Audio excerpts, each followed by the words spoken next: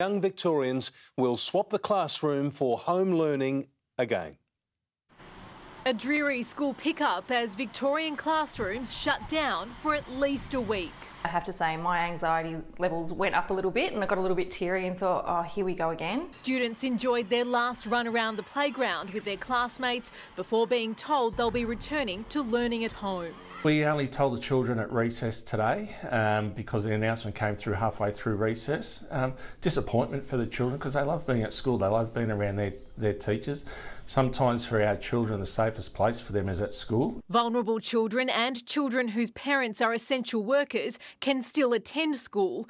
Childcare centres and kindergartens remain open. The state government is calling tomorrow a pupil-free day to allow schools more time to roll out their remote learning programs. 5,600 tutors will be on hand to provide additional support. While parents pull out the makeshift desks, the advice from psychologists is to implement structure and routine to help children get through their fourth lockdown.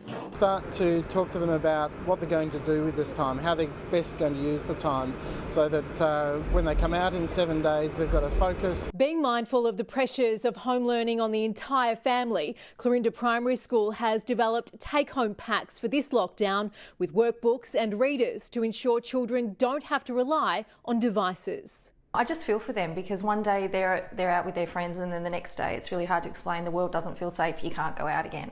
So it's hard, it's a juggle. Jayde Vincent, 7 News.